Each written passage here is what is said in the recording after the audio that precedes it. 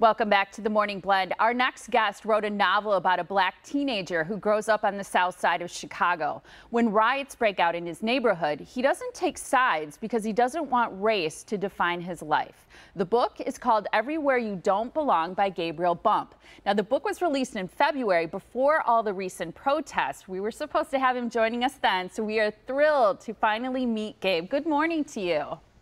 Hey, good morning, Molly. Thanks for having me on. I'm so excited to have you joining us. There was a review from the New York Times that reads, "It's also social commentary at its finest, woven seamlessly into the work, never self-righteous or preachy." I bet that's praise that you like. Yeah, well, I think that a lot of things that Tommy Orange said in that review, really stuck with me. And particularly that section, I was a little bit relieved, right? Because I wanted this to be a book that's more than just a social book or commentary on social issues. I like that. The New York Times says it's both funny and heavy. So tell us about the main character, Claude, and his story, because what I find striking is that he's relatively average. Yeah, and that was the goal with the book, is I wanted to just portray what it's like to be a young black man in America and feel this pressure to be either exceptional or someone that lives to a really high standard. And Claude is just this bumbling, average, unspectacular kid, and I kind of fell in love with him pretty early on. I love that. An article I read said that teens today, and I think this is so true, that what's top of mind to them is their outward identity, activism, and being exceptional. You just mentioned the exceptional component. You grew up on the south side of Chicago, and so I wonder how much of your story is woven into this novel. And I also wonder if you were an activist as a kid or if you are now.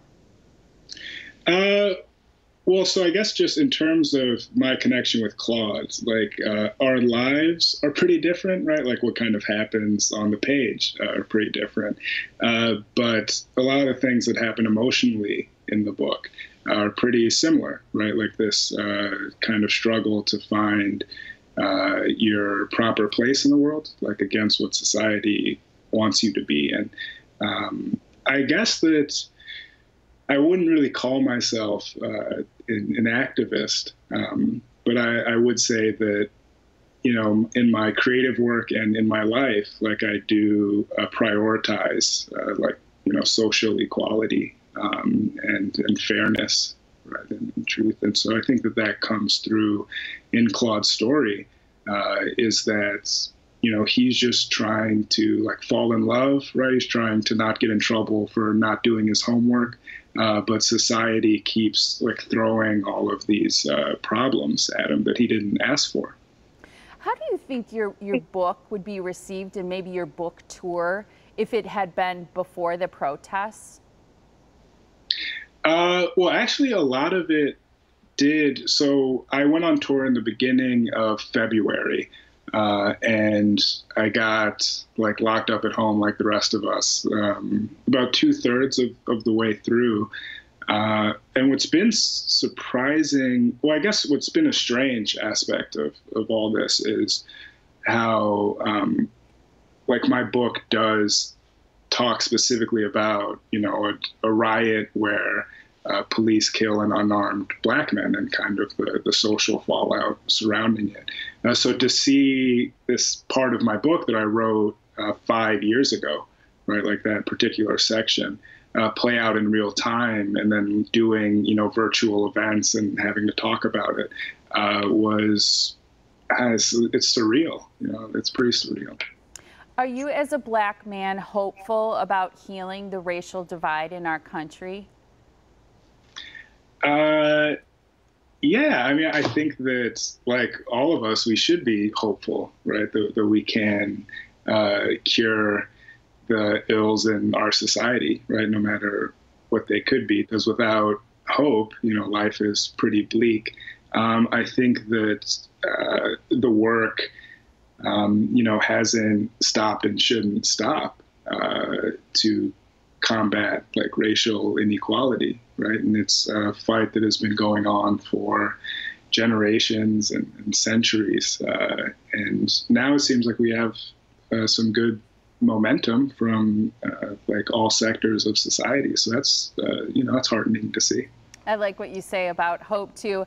I wanted to thank you because you tackle the themes of anxiety and depression with Claude in your novel, which I think are so important. You've acknowledged in interviews that those are topics that we don't often talk about. So I appreciate the fact that you delved into those things. We ran out of time, but I just really quick wanted to say you went to the University of Missouri, didn't you? Yeah, for 2 years. Okay. Yeah, because I grew up in a suburb of Chicago. But I thought your experience at Missouri was interesting, kind of a cultural shock, because I felt the same way. But it was just interesting that we had that connection. So thank you so much, Gabe, for joining us. All right, well, thank you, Molly. Thanks for having me on. Absolutely, and all the best to you. You'll have to join us again with your next book. We appreciate it. Now we want to give information about your virtual conversation. I know that you're having that with 2 Milwaukee educators. That's coming up this week, Wednesday. It's with Nassif Rogers and Shayna Lucas. It's Wednesday via Zoom at 7 o'clock, and you can tune in, but you do need to register. We have a link on our website, themorningblend.com. The book, again, is Everywhere You Don't Belong. It's available at independent bookstores and wherever books are sold.